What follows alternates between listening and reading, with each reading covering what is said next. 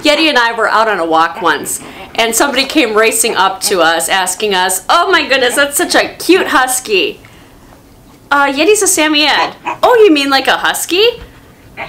"No, like a Samoyed." "Well, what's a Samoyed?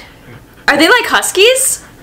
Up next on Yeti's Place. To find the best tips and tricks on dog ownership, especially on owning Samoyeds, be sure to subscribe, click that bell, and comment down below. Samis and Huskies are both northern breed dogs originating in Siberia, both bred for similar yet different purposes. Huskies are marathon runners of the north. Don't release them from their leash. Huskies are often used in the Iditarod, which is this massive sled dog race in Alaska. Huskies are the marathon runners of the north.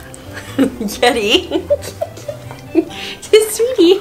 They'll keep running and they won't stop. They're champion sled dogs. And like a Samoyed with their thick double coat, they were bred to withstand the extreme bitter cold of the Great White North. Huskies were brought to Nome, Alaska in 1908 to be used in sled dog racing, the Iditarod.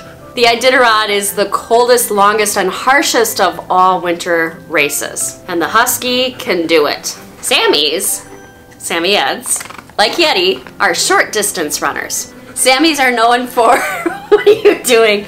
Samoyeds are known for their strength, power, and their shorter distance running. They're not marathon runners, and they're not very fast either. Samoyeds are strong, powerful workhorses. They were bred for the brutal cold of Siberia to be reindeer herders. People herders too. Samis have the uncanny ability to tell their owners what they want in their own language. And for some reason, humans are able to understand it. Samoyed herds their owner to do what they want them to do. When Yeti wants a treat, he herds me. I'll be in another room of the house, and the treats are on the other side of the house, in another room far off in the distance. Yeti will come to me, regardless of what room that I'm in, and he'll bark at me and he'll herd me, meaning he'll circle around me until I pay attention to him, because there's nothing else to pay attention to other than this big white fuzzball circling you, herding me into the room where he gets his treats. That's how a Samoyed communicates. They love herding their people, and they love herding animals. Chewy, my first Samoyed, used to do that every night at 9 p.m. He would herd myself and my husband to bring him outside. And then Chewy would herd me into the kitchen to give him more treats. Chewy also had this routine of a few times a week asking us to bring him to Dairy Queen. He would herd me first by circling around me nonstop, bring me into the room that my husband was in, herding me, circling around me, moving me slowly into the room where he wanted me to go, which was in the same room my husband was in.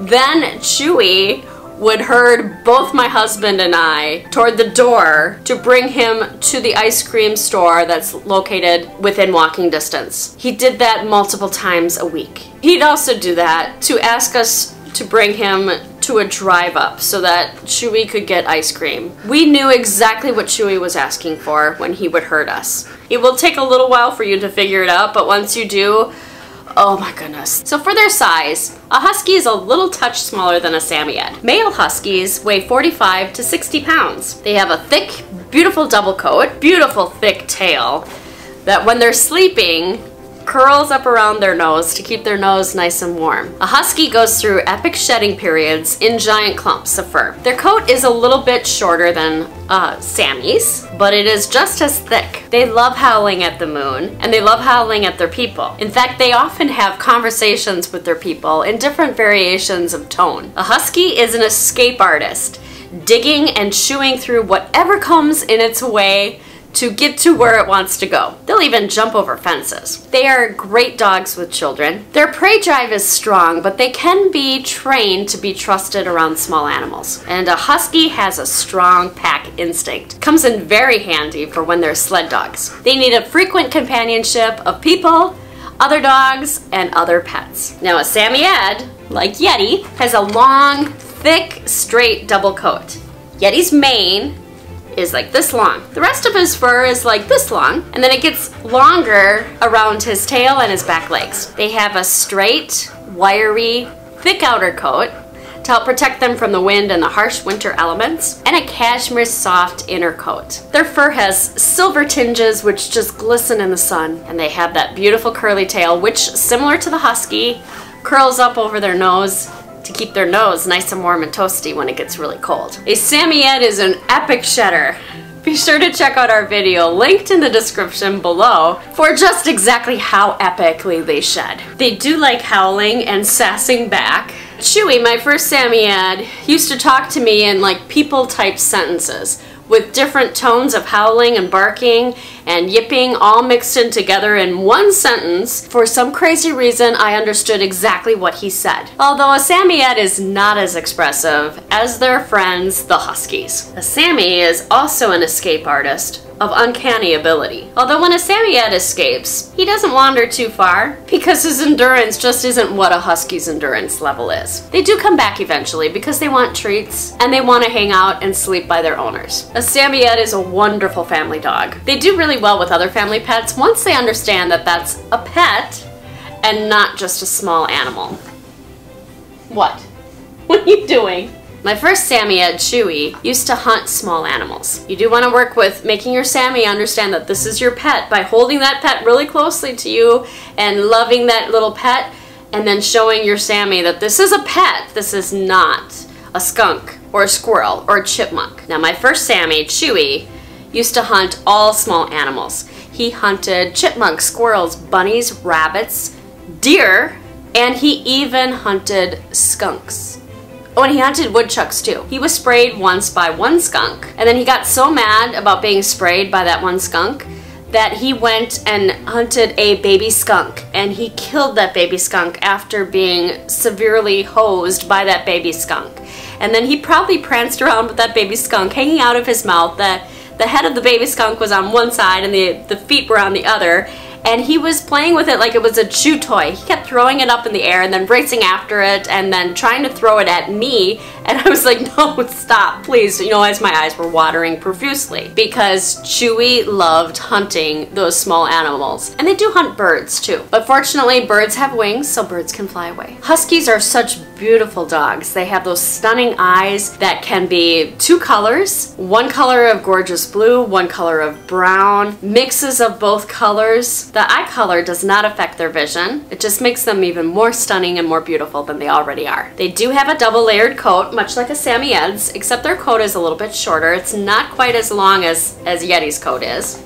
No, you stay. No, stay. A Husky does have a really thick, dense undercoat. Like Yeti's, it is really soft, and it helps insulate them from the harsh winter elements outside. And in the summertime, it does protect them from the harsh sun. So you should never ever shave a Husky nor a Samoyed. A Husky also has the longer outer coat, and it protects them from the harsh elements, whether or not those are cold, harsh elements, or if it's the hot, brutal sun. It protects them and their skin from getting burnt. Huskies come in a variety of patterns and colors. They come in gray and white, black and white, reddish and white,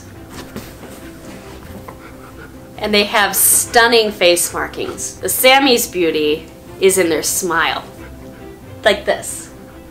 Their mouths curl upward to protect them from drooling so that their drool does not freeze in the harsh northern climate. That's why they have that smile. It's known as the Sammy smile. The Samoyed does have different pronunciations for their breed name, just depending on where you live and where your influences are. Yeti and I have heard their name pronounced so many different ways, and all ways are correct. Sammys are happy whenever you want to play, cuddle, give them treats.